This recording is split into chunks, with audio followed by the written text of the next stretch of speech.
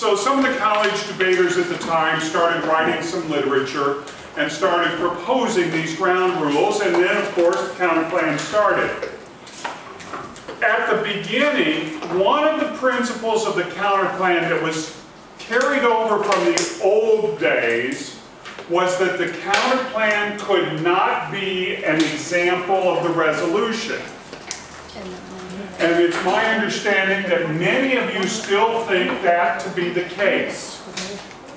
This is one of the most important things I'm going to tell you today. Flush that thought. Because over the course of the last 10 years, the practice in debate has been that the affirmative plan as presented in essence becomes the resolution. And everything else that's not the affirmative plan, whether it's topical or not, becomes negative counterplan ground.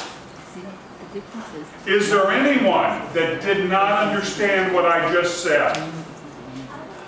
Yes. So, as long as your counterplan doesn't involve with the plan itself. That's right. Even though it goes under the topic. Even if your counterplan is an example of the resolution, if it is not the affirmative plan, it's acceptable. That's another way of saying what I just said, yes. But it won't be a bad counterplan. No, no, it would not be a bad counterplan. You know, whatever your previously held thought on what makes a good or a bad counterplan under this concept of topicality, just kind of put it aside. And if you will, buy into what I'm telling you right now and go forward strictly with this idea. Can you say this again? Yes, I will say it again. I might say it 2 or 3 times. Because, no, this is very, very, very important. Okay, I want everyone here to leave for lunch. When we break for lunch today, I want everyone here to have a very clear understanding about the red and the green on this board. Okay?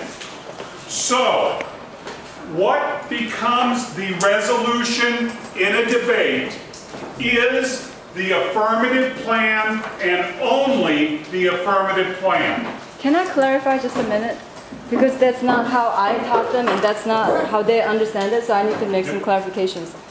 Remember what I said about debate is sort of like a trend, it's very trendy and it change.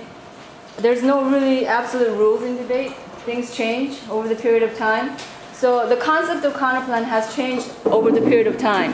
So what I've taught my students, and I'm not done, what I've taught my students was that if the counterplan should be non-topical, non-topical to the resolution. But nowadays, the concept of counterplan has changed so that as long as it's non-topical to the affirmative plan, now they consider that as a legitimate counterplan. So there's just one example of how things change in the debate world. So I think after they get that off the chest, and they'll be able to more, Yes. Yeah, Brandon. So I can use China counterplan, right? Yes. Yes, so what I'm saying is, so if you're doing asteroid as an affirmative case, you can have an SBSB as a counterplan. Well, Right? I mean, yes, you might be able to. but it might not be But strategic. let's not go there just yet. Because we're going to want to get into a concept called competition, which incorporates solvency. And so we're going to, They understand the competition part, Yeah. solvency part. It's just okay. Yes. You don't know the plan. So how do you Well, we'll give you various examples of counterplans.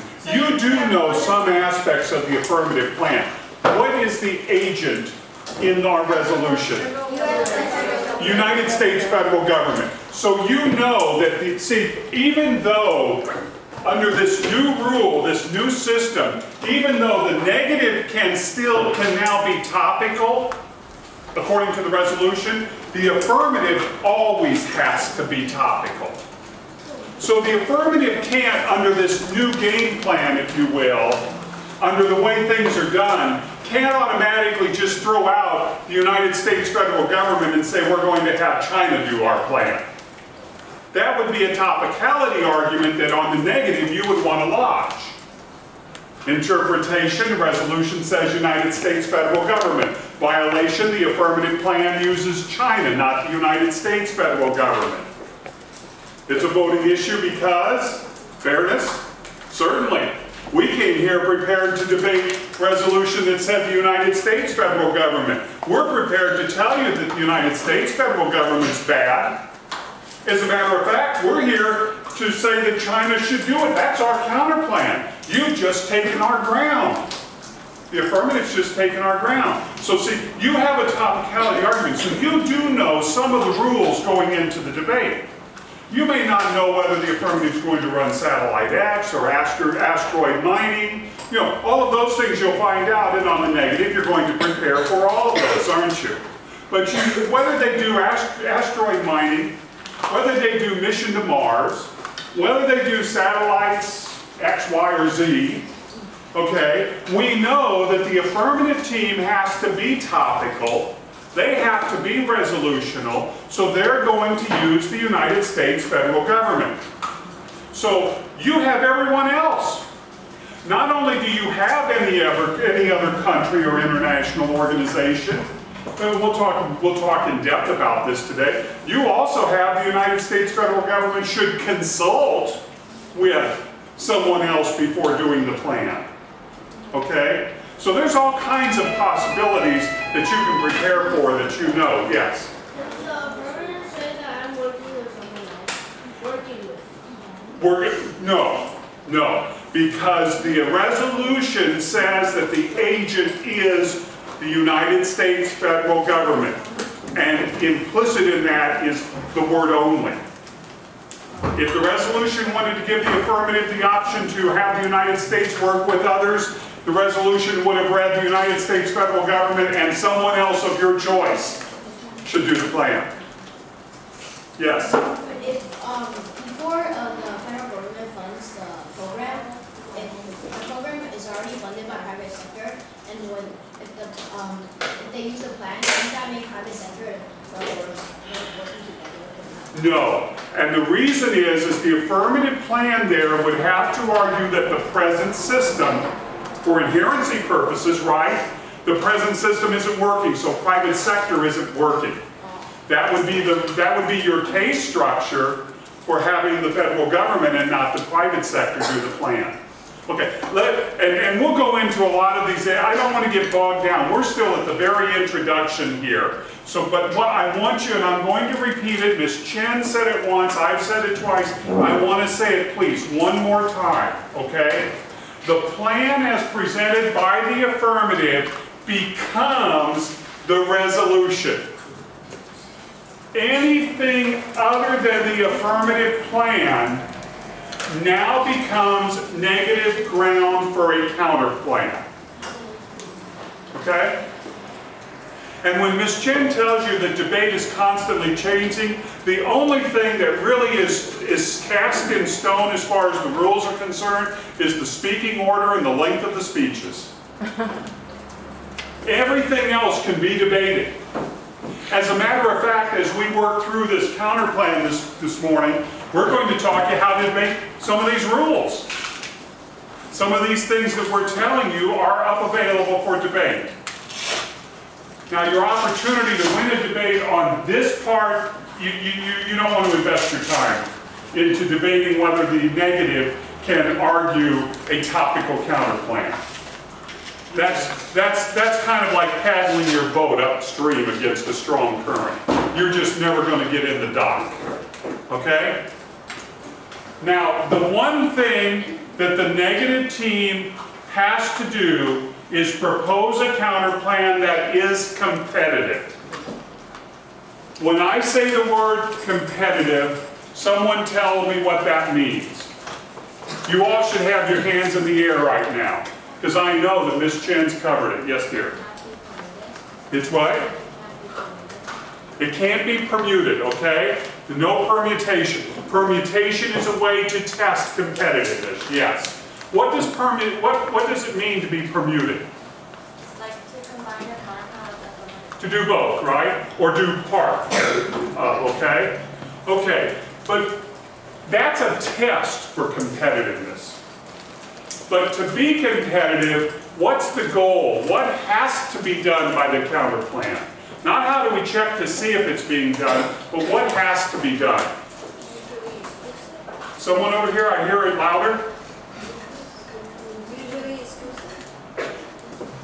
Mutually exclusive. Mutually exclusive, that's another test.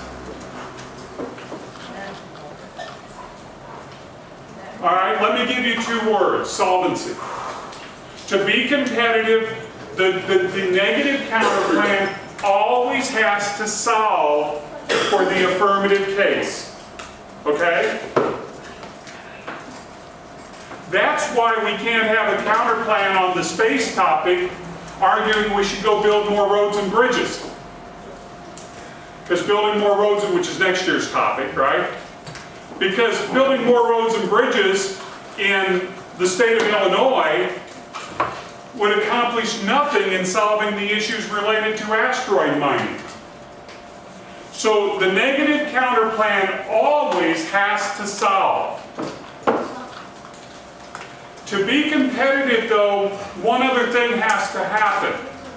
The negative counter plan has to solve either without producing a problem that the affirmative plan produces, or it has to solve and produce a benefit that the affirmative plan cannot produce. And what I just said here, the second half of solvency, without a problem or with a benefit, is called the net benefit aspect of competitiveness.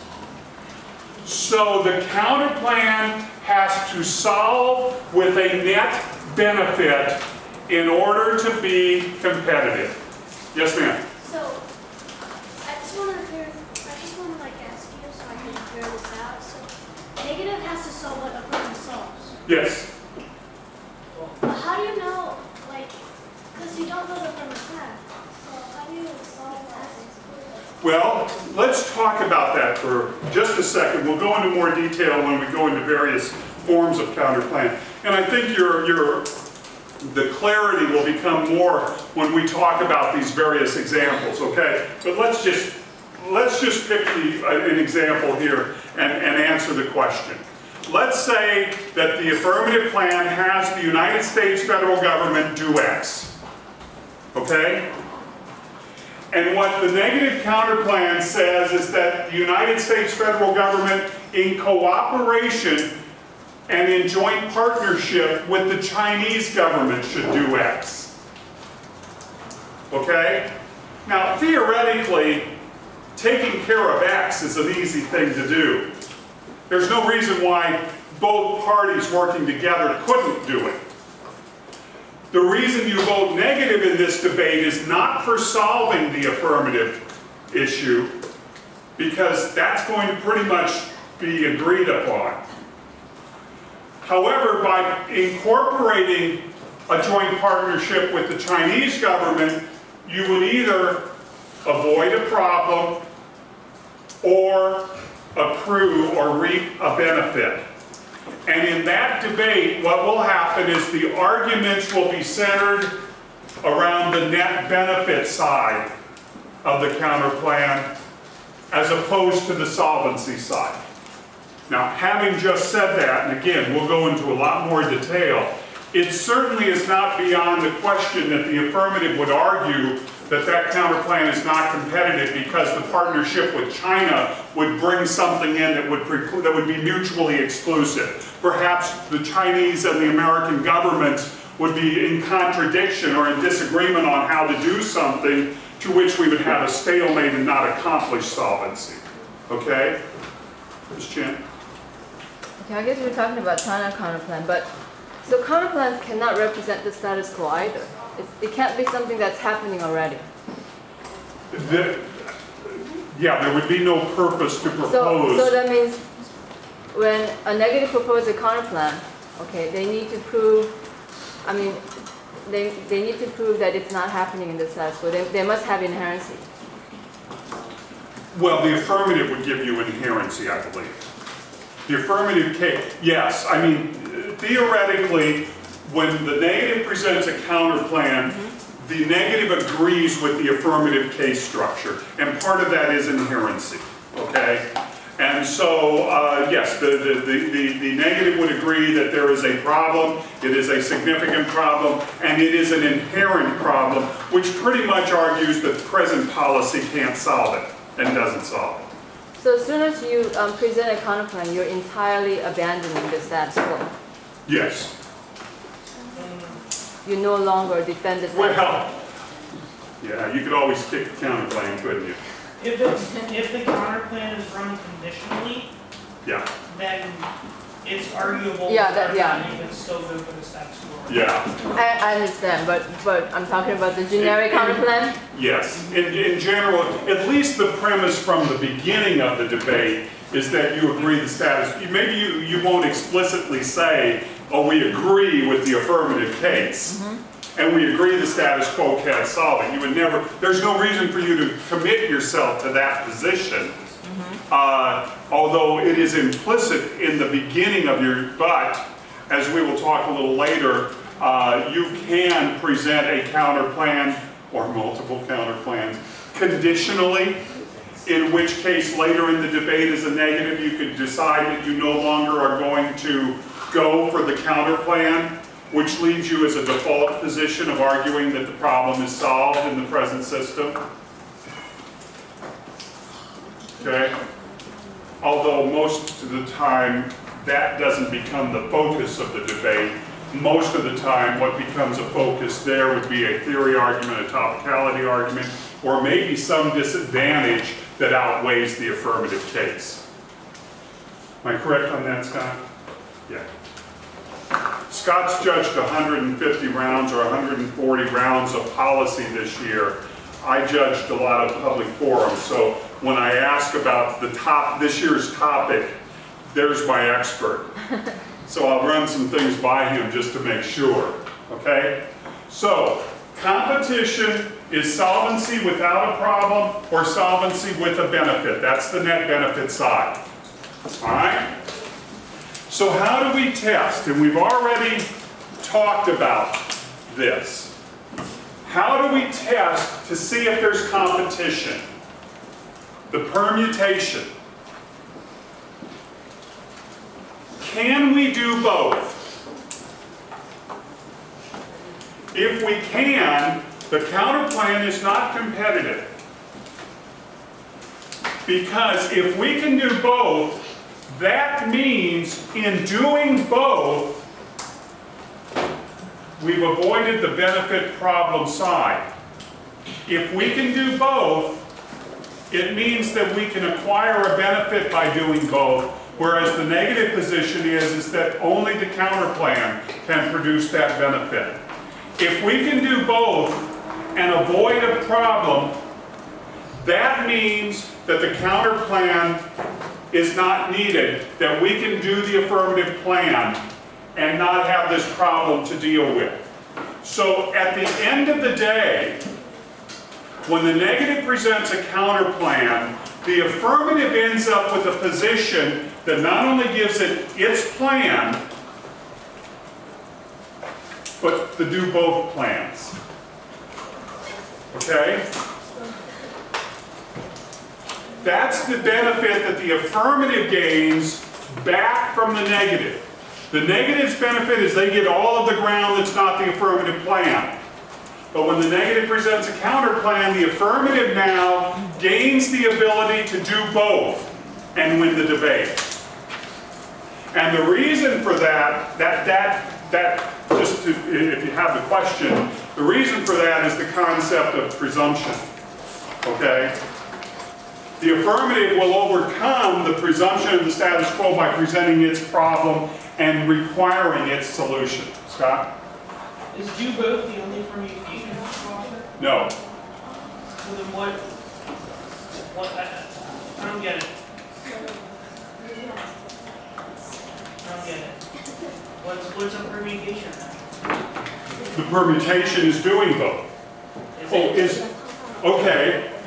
Perhaps what we want then is we want to do part.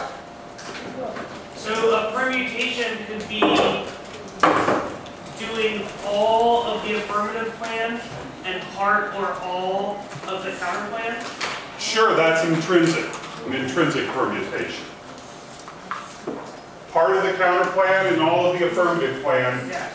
would be an intrinsic perm, right? Okay. Help me, who's going to defend me here?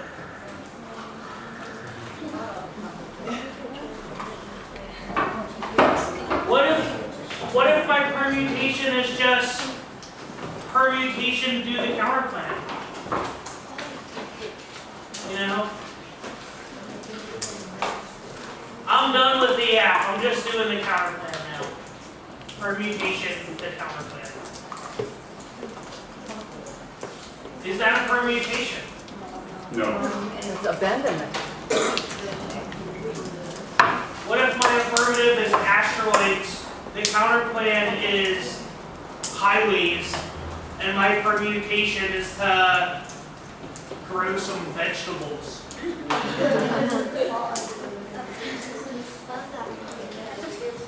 Did I just like pick something randomly and add it on? Yeah. And what's that, Mr. Washer? What's that? Trash? Yes, that permutation is trash. That's a good word for it. The affirmative always has to stick to its plan. The permutation does not have to be all of the affirmative plan and all of the counter plan. It can be all or part of the counter plan. Yes. Yes? If you permute the counter plan, does it mean that you're dropping the affirmative case? No, not at all. You never drop the affirmative case because that's your motivation, that's your reason for doing something, whatever it is. The affirmative case is your baby, and you don't drop babies. Right? You hold on to the baby tight because it's your affirmative. Don't drop it.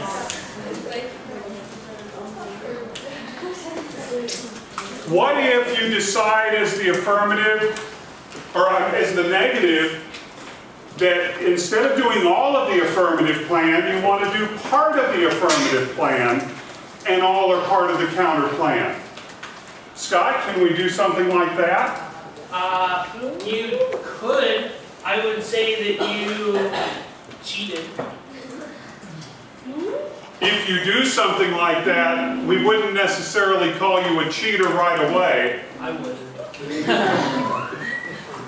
What you're doing there is what's called a severance perm, or a severance permutation. So severance, S-E-V-E-R-E-N-C-E.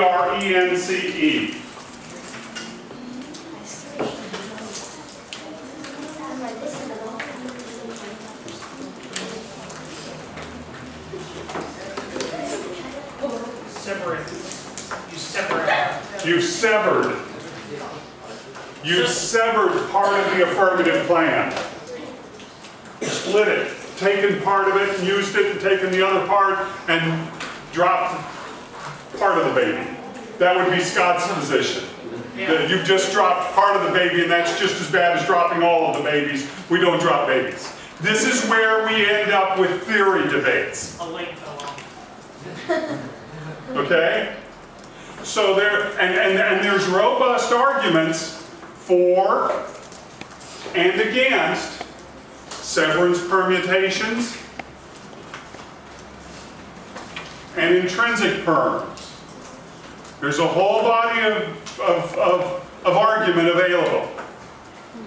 So now the focus of the debate becomes away from asteroid mining and more about what should each team be able to do. And this is how we start the road, going down the road to how debate can always change.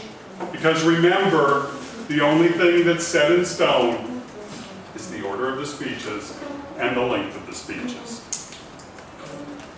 Okay?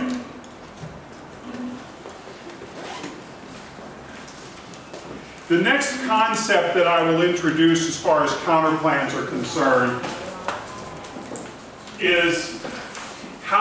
falls under the question, how committed will the negative team be to its counterplan?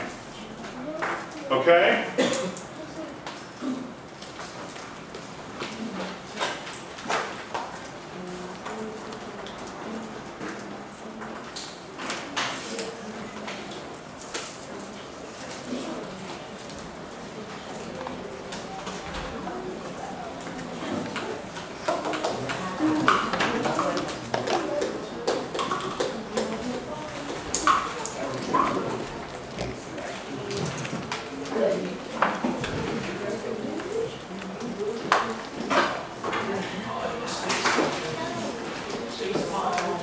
The negative team can argue its counterplan one of three ways.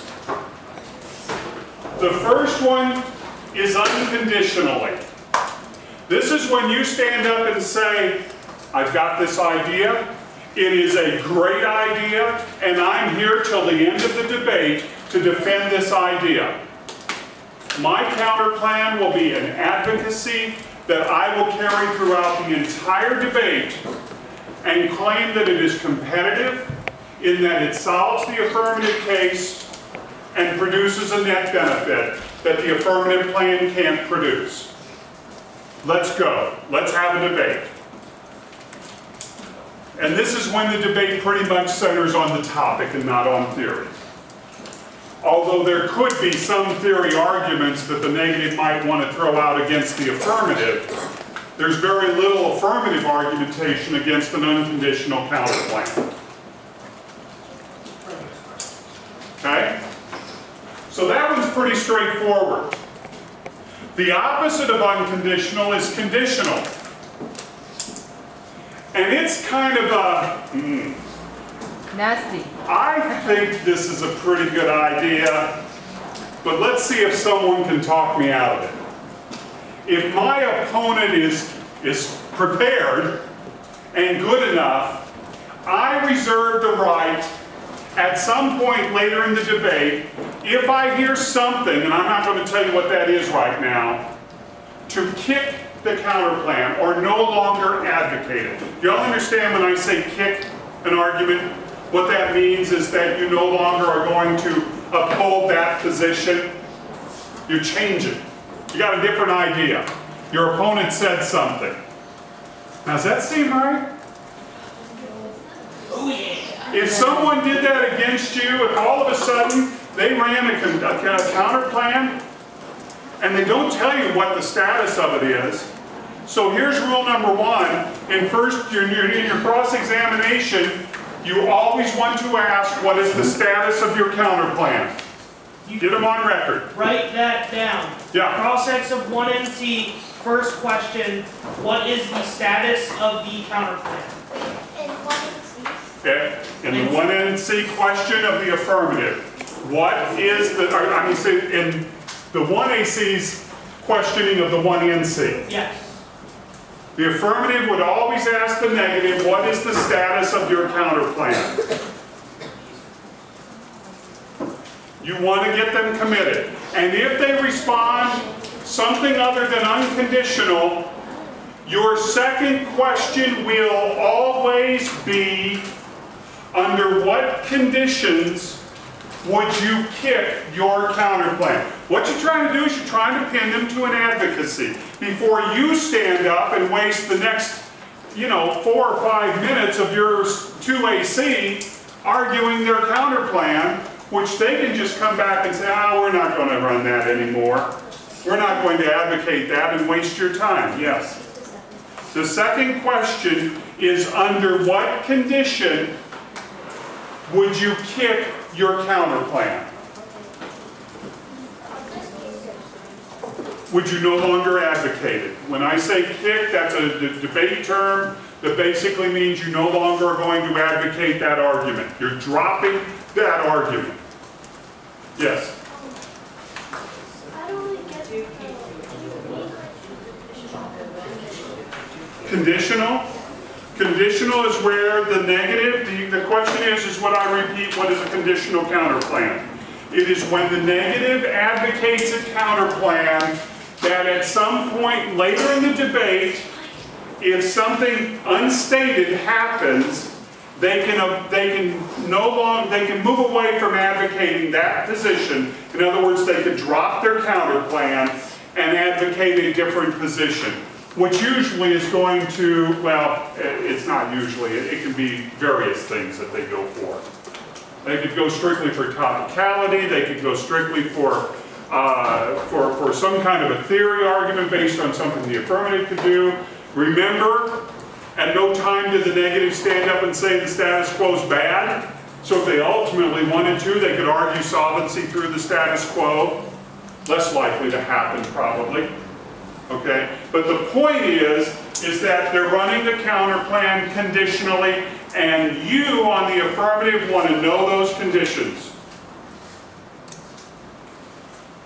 Yes? So conditional is when they can drop their counter plan, Yes. and unconditional is when they stick to their plan. Yes. And what's this position? That's next. Okay.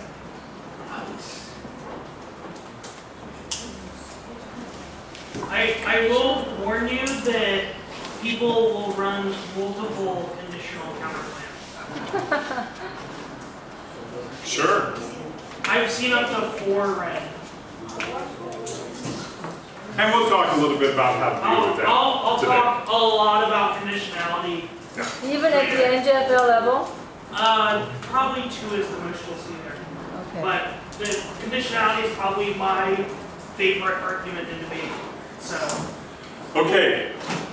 Does everyone understand conditional and unconditional?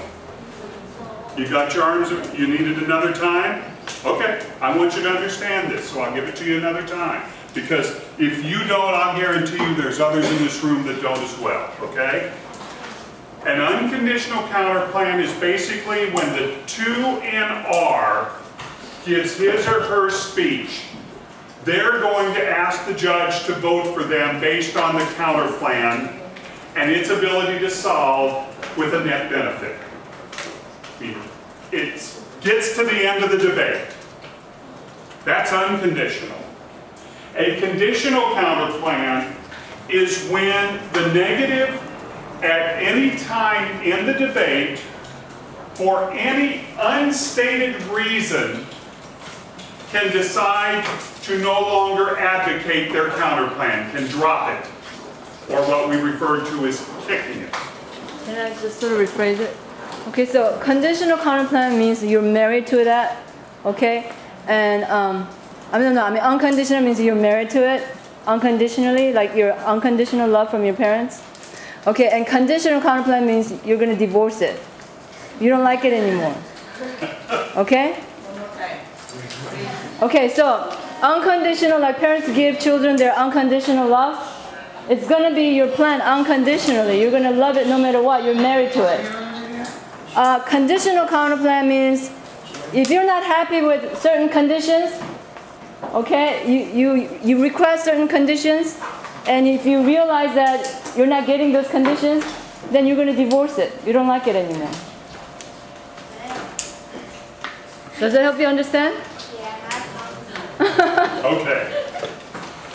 Now we're going to move on to the third option. And I can't wait for Ms. Chen's explanation of this one. All right? That's the dispositional counter plan. This really is not that hard to understand. it's not used that often. Okay. Should I spend time just in case someone decides? Sure. You should say what it is, but it's not. Okay. I've seen it 2 out of 140 grams. Okay. So there is a very slight chance that you will hear the negative advocate a dispositional counter plan. This is when the negative advocates a counter plan, but at the same time, they also tell you that they will advocate this counter plan through the entire debate, unconditionally if you will, unless the affirmative does something specific, and they'll identify what that something specific is. Okay? So they'll say, if the affirmative does X, we then will dispose of our counter plan. And I see the wheels of divorce court turning already, don't I? Does this dispositional counter plan mean I'll be married to you until you betray me, okay?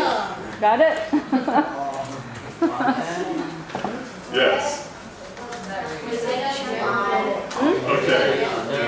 I'm going to be married to you. I'm going to be married to this counter plan until you affirmative betray me of something, something that's unexpected. Okay. Yes. You are specific as to if X happens, And you're going to name that condition. and you You're gonna name say, that yeah. X. If you go out and have a Okay. coffee with another man, that's going to be my condition of Yes. leaving you, or whatever. Okay. If we go out and talk to other men. And we don't want to get bogged down, as I said, on the dispositional counter plan that much. I can tell you the reason why it's not used that often. 12 years or so ago, this was when Scott was probably your age. In the final round of the National Debate Tournament, which is the tournament for colleges, the University of Kentucky was asked in cross-examination, what is the status of your counter plan? Russ Hubbard was the debater, and he answered dispositional. He really should have said conditional. Because once he said dispositional, then he had to be specific as to if the affirmative did something, what that something was, and that opened the door for the affirmative then to make a decision to do that or to not do that, and basically gather control of the debate. So it gave the power back into the affirmative's hands. Kentucky lost.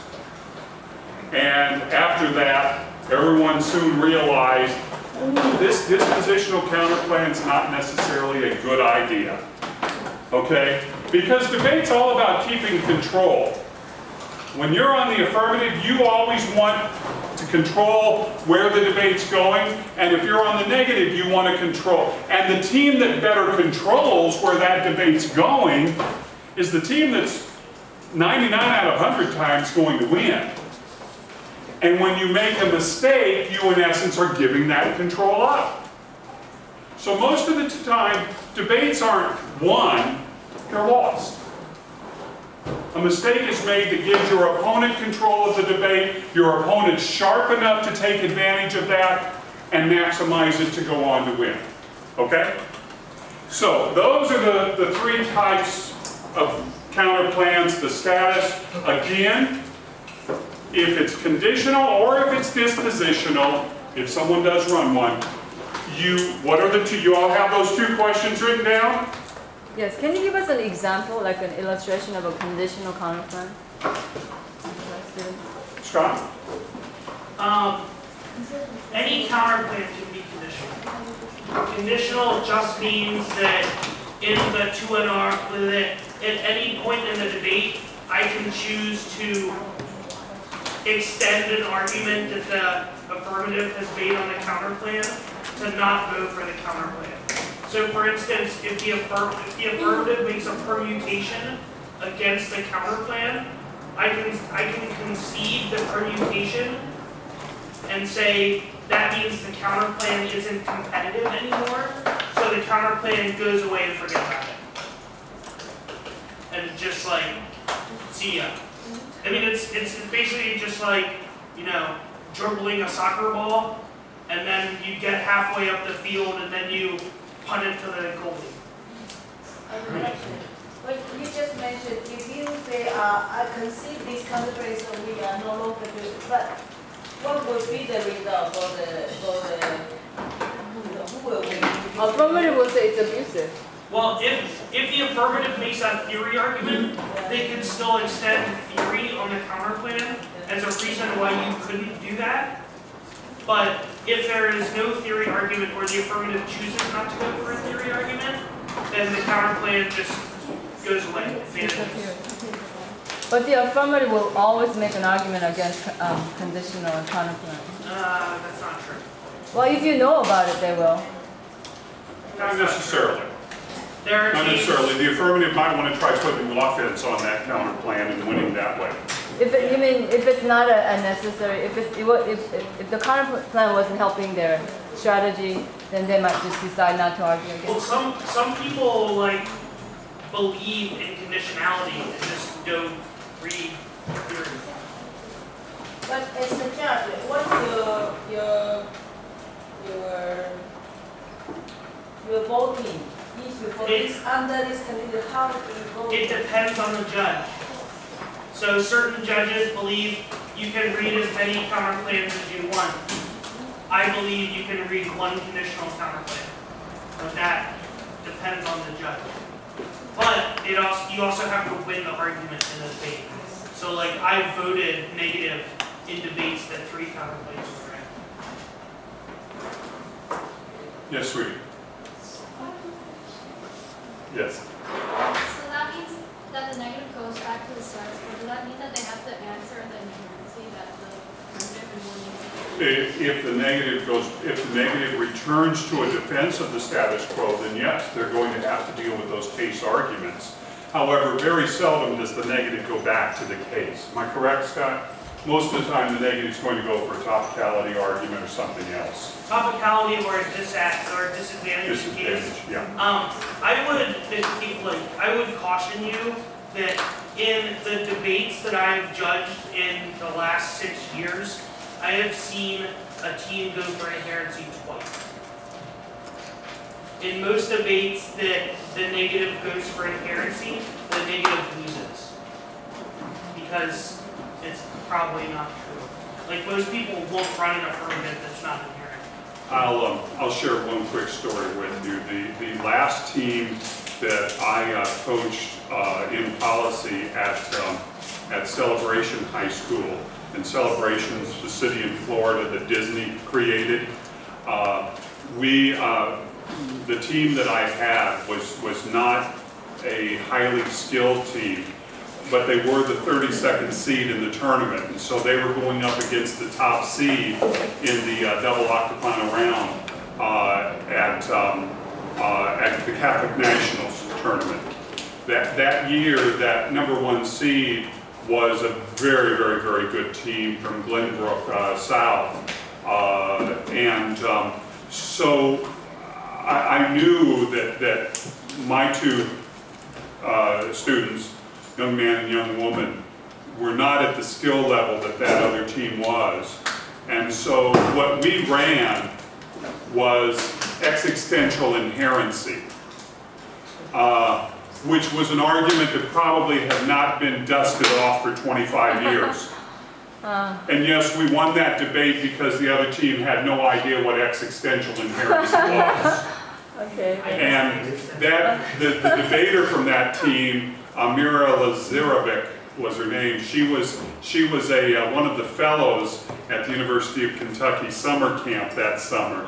And at registration, when she got there, she kind of looked at me and I said, "I'm so sorry." And she said, and Mira, we had a wonder, the debate community's small. You really get to know the students from the other schools and build relationships and everything. And I just said to her, I said, "I'm so sorry." And she said, "I had no idea what existential inherency was." Her coach, Tara Tate, was a very accomplished debater, certainly knew what existential inherency was. And so I said, "Well, how long did it take for Tara to explain that to you?" And she said, "Oh, we knew everything we needed to know about existential inherency before we even got to the airport to go home." So every once in a while. Was this Mima? Mima, yeah. And this is like one of the top 5 debaters in the nation, right? Yeah. Without a doubt. So this is a few years ago, maybe what, 7 years ago possibly, 5, 6 years ago. I know at my age, time just rambles on, She right? graduated like 2 or 3 years. I was more than that, because I've been away from Celebration for 5 years, so I know it's more than 3 years 6. before I did. Oh, okay, okay.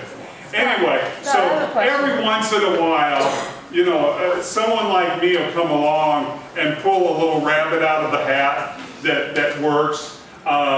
You know, there's an argument that shows up maybe once every 5 years that's called spark. Does anyone in the room, other than Scott, know what spark is? Okay, spark, you know, most affirmative teams advocate some kind of an extinction, generally through nuclear war, right? Well, spark is a negative counterplan position where you advocate starting that nuclear war, because then you can control it. And the net benefit, of course, is that you don't send the whole world into extinction, just a small part of it.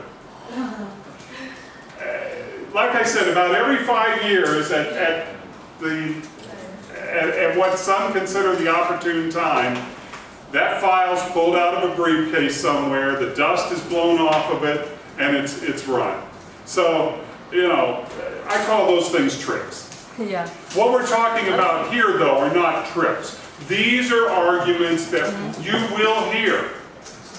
And we want to prepare you not only to argue the plans and the counterplans, but also the theory behind both affirmative and negative. Ms. Chen? Yes, because you said, according to, I mean, Scott and you guys, conditional counterplans are run so often, right? Even at the end of, I think it's important for us to, I'm trying to go back to your statement about it's not always necessarily argue back. When the negative concede says that, okay, you permitted, so I'm going to drop my conditional counterplan. Okay, so one of the reasons for the affirmative to not say anything about the counterplan is because they believe in that. Believe in the conditionality of the counterplan, right? Yeah, after Mike's done, or Mr. Washington's done, I'm going to get into lots of discussions of conditionality. Okay, but why would that be strategic? To not read it? To not say that it's their reason. Someone's in the back of the room that believes in conditionality, so your time is better well spent somewhere else. Okay, so then how often would the affirmative actually make a theory argument against conditional counterplans? It depends who the judge is. In front of me, every debate. So if they had a decent judge like you, they would argue, they would make a theory argument. There are also very decent judges who believe in something that we'll talk about. That what's the ratio? Like half? More? I would say more people are will judge the debate on what they think is won. I see. Just like I'm a truth seeker. I'm not biased. So if we have judges like you, then the affirmative will make a theory argument against the Most people on NJFLs will probably believe that conditionality is the middle of the road, but a lot of teams will not adapt to people who don't like conditionality. Like, I'll have a hard time with that with my debaters in Baltimore, and they'll probably lose some weight. So we really need to get to, I mean, so it really depends on the judges. Yes, everything in debate depends on the judge. And you know how we went through yesterday and saw the wiki page of all the teams? There's a wiki page of most judges as well. But it's like thousands of judges. Will we know in advance who our judges are? You either will know who they are, or at the Big Boy tournament, which is the NFL with the high schoolers, they actually do a questionnaire, a 0 to 10 scale, asking various questions. Do they do that for the middle school as well, Scott? Do you know? I don't know. Okay, where you can look and see the judges in your room. You might get judge number 502, and you can turn to the page of Judge 502, and you can find out on a scale of 0 to 10, absolutely against, absolutely in favor of, what's your position on various questions. So you'll have some intelligence, yes. Okay. If you don't have that book, we'll know the names of some of the judges, and be able to figure some things out from the resources that Scott was making reference to. If it's a nationally competitive judge, I won't even need to look at the page. I'll know. They're pretty fair. And the kids. Well, I know them personally. Okay. You know, at the NFL tournament, there are competitors, as you already can figure out, not only from all of the states, but territories, and at least in middle school, some other countries. And so in just the 50 states of the United States, there's some diversity in what policy debate is. There are some states that just don't travel the national tournaments, but they go to the NFL national tournament. But at the tournaments they go to at home, there's a different maybe set of rules where counterplans still are looked at with a question in mind, as opposed to unconditionally accepted for debate. And so these are all things that will help you figure out as we get to the tournament and everything. Okay, what I'm going to do next is I'm going to really just start kind of a glossary for you.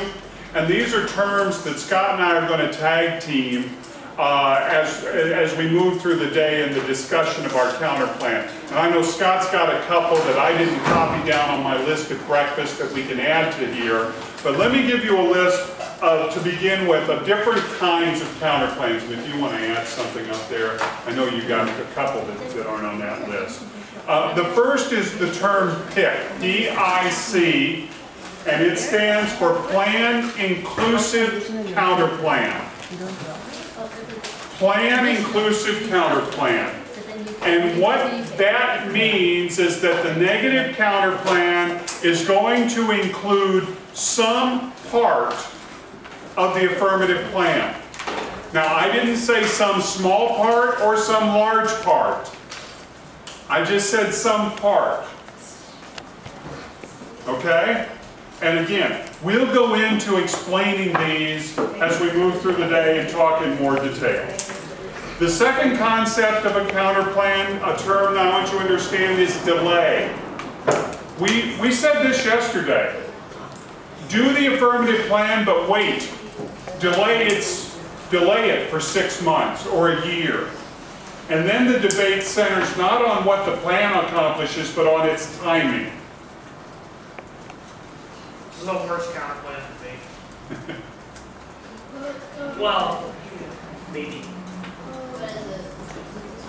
Sometimes, actually, I disagree, Scott, because there's times, particularly as we move into the election season where the politics disadvantage, well, yes, that a delay might actually be a good strategy. There are some that will be combinations of these, which True. are, True. We'll get into that as well. Okay, yes.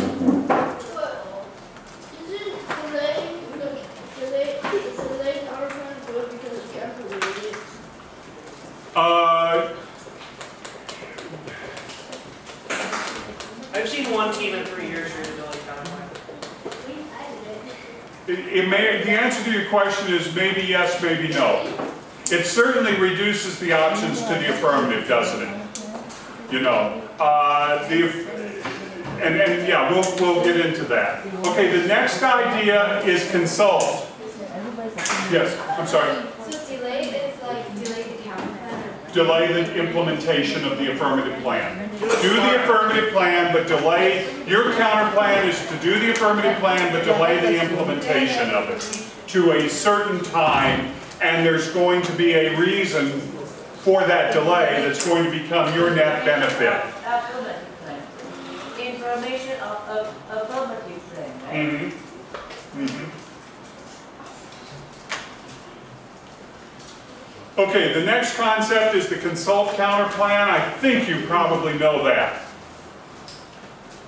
That's where the agent in the resolution, and thus the affirmative plan, which is the United States federal government, before doing something, would consult with some other party. It could be another country, it could be a group of countries, it could be an international organization. Most people are going to say that the consultation should be genuine. What do I mean by this?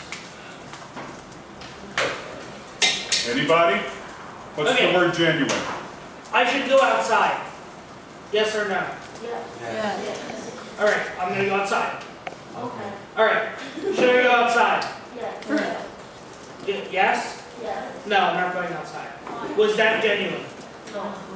No.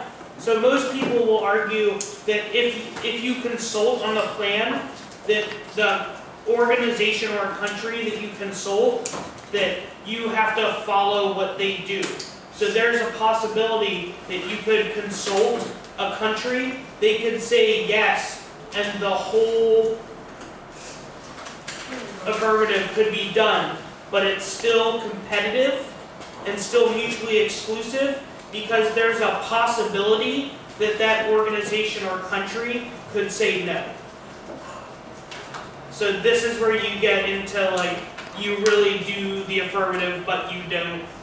I personally don't really like this kind of plan that much. No, consult. But it is used. Yes, it is used more often than it should be. Okay, the next example that I've listed is exclusionary. Is it used anymore? Should we even put it down? The next example is agent. What do I mean by that? Everybody's hand should be in the air right now. What do I mean by agent? Everybody's hand that doesn't know, I'm going to call. Back here, your hand's not in the air. What's the agent counter plan?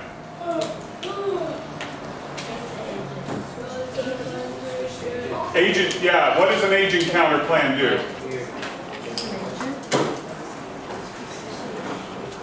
Someone helping. All right. Have different people funding.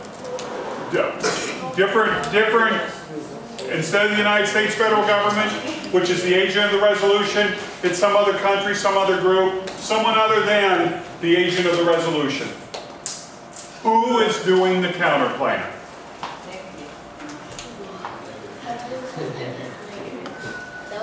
It's kind of like this morning. One of the dads came and picked Scott and me up at the hotel. He was the agent of our transportation. If another dad would have come, if we would have said, no, we're not riding with you, you've got a safety record. We want a different agent. We want a different driver. Maybe we should have said that with our cab driver last night. We could have walked. We could have walked. Needed the exercise. Okay? Probably true. So you change the agent. The next one, I have this feeling PECs probably aren't. No. Okay.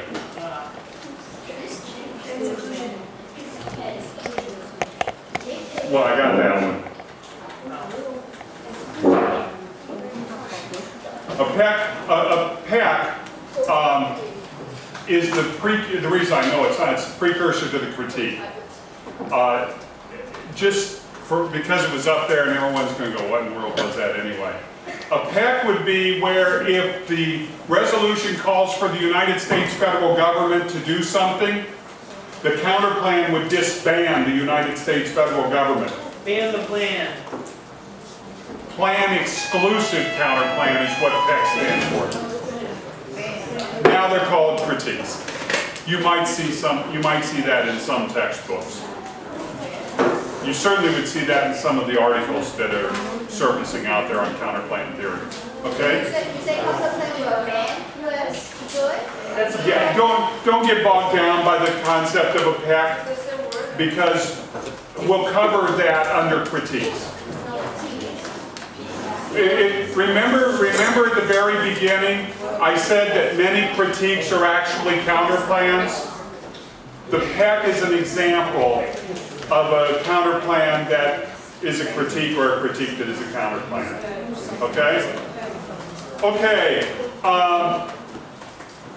Scott, you've added to the list, so if you Sure. want to go there. I've got 4 other types of counter plans that can be run.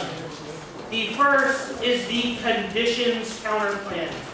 This has gotten very popular in debate. I personally dislike this counter plan. So, counter plan, do the affirmative only if the affirmative runs on the budget. If it overruns the budget, don't do the affirmative. Only do the affirmative only if Obama eats chicken nuggets on Wednesdays. If he doesn't eat chicken nuggets on Wednesdays, don't do the affirmative. That was an example. Does everyone understand the difference between the conditions counter plan and running a counter plan conditionally? Yes? No? Conditionally is when you can decide to either go or not go for the counter plan. Conditions is making the affirmative, for lack of a better word, conditioned on something else. The Or conditions, a prerequisite to doing the affirmative. the conditions counter plan centers on the action of the affirmative plan. Running a counter plan conditionally has a substitute plan. Okay. So I don't want you all to get confused by that. Like I just did, confused them. Yeah, I kind of confused myself there. All right. All right. Okay. The next one is called international fiat. What's fiat? Come on, everybody's hand should be in the air. The power that the affirmative is passed, right? That the United States federal government passes the affirmative. The negative should not get to stand up there and be like, said, Obama won't sign your affirmative. It's like, no, we shouldn't debate that. It's like, we get the power that it's passed, Senator Scott Brown is not going to hold up the whole proceeding. There is a senator close to him. They said get power of what? Fiat, F-I-A-T. Yeah, power of what? Fact. That we don't have to debate whether or not the affirmative can be passed in the government. We do not have to debate that the affirmative plan will be adopted by the U.S. federal government. We only advocate that it is a good idea and should be. Fiat centered around the word should. That way, as an affirmative team, you'd never have to stand up and prove that the House of Representatives and the Senate individually would muster up a majority to approve your plan and then send it on for the President to sign it, and then have potentially the Supreme Court look at it to determine if it's constitutional or not. Okay? Because if you had to prove as the affirmative all of that, you'd never have enough time to argue whether your idea was a good idea or not. Your middle school students, you don't have the power to make a United States Senator, a United States Representative, the President of the United States, or a Supreme Court Justice. You don't have the power to have them do something. You only have the power to convince a judge that it would be a good idea if they did this. And international fiat? International fiat is when you fiat that another country does the affirmative. So, the European Space Agency should do the affirmative. The Ukraine should do the affirmative.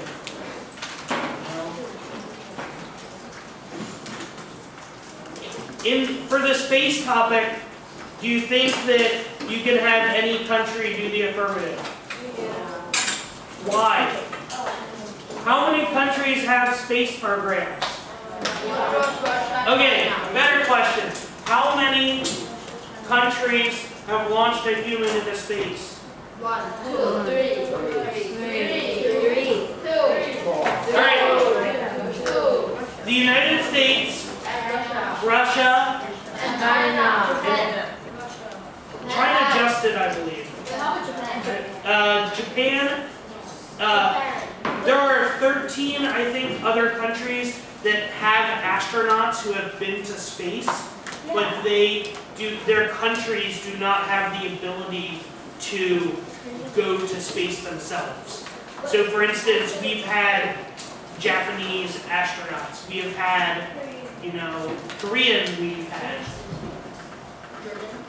But they have ridden aboard either the United States or Russia's missiles and spaceships. Or now Russia. Really? The next one, and we'll cover this in conditionality, is just multiple counterplans. I don't really think I need to spend a lot of time here. So international fiat means that we don't have to worry about whether all the countries. It's just the United States should not do it and another country should do it. We don't have to argue whether the other country will do it or not. Yes. Right, the word fiat means that you do not have to prove that the Congo will do it, that they should. Although you probably need a piece of solvency evidence that says They can. they can. Just like you would have solvency for the affirmative. The last one we're going to talk about, and this is probably a little crazy for you, is a word pick. What's a pick? Very good. Inclusive counterplan. So it does most of the affirmative, right? All right.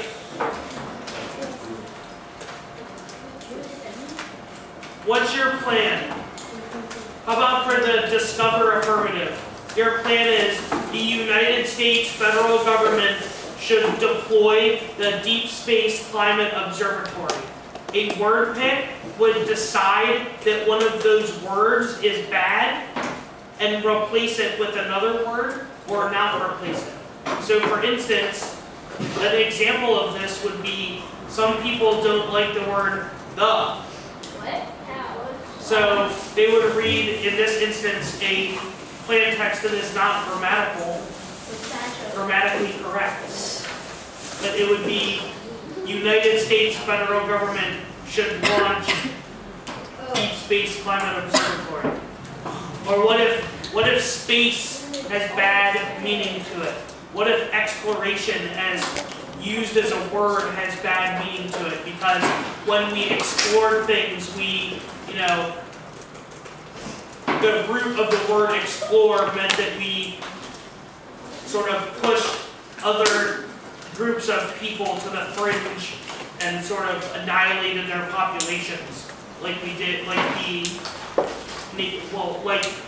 the now United States did to the Native Americans. Isn't this more like a topicality? You pick the words inside the contact, the plain text, and argue about it. You decide that one word in the plain text is not good and get rid of it or replace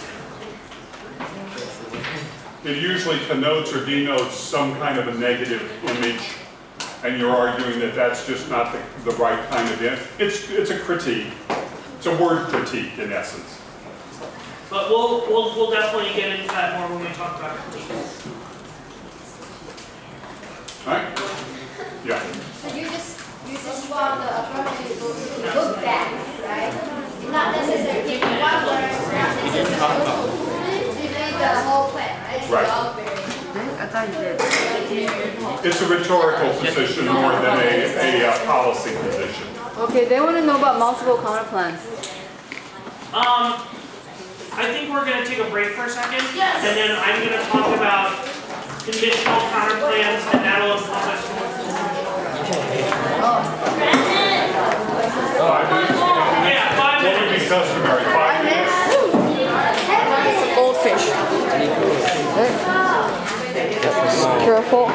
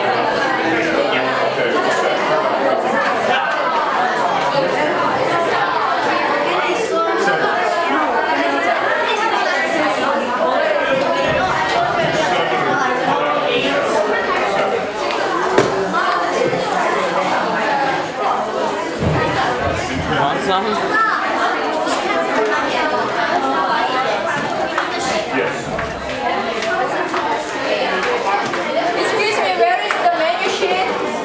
Here. 여기.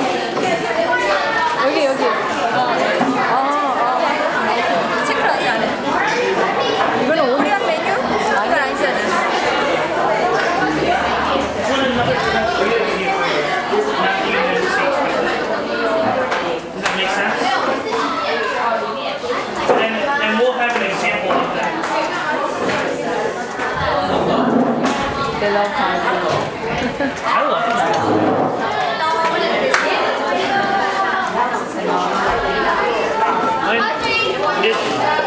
It also probably helps that conditionality is like my favorite argument.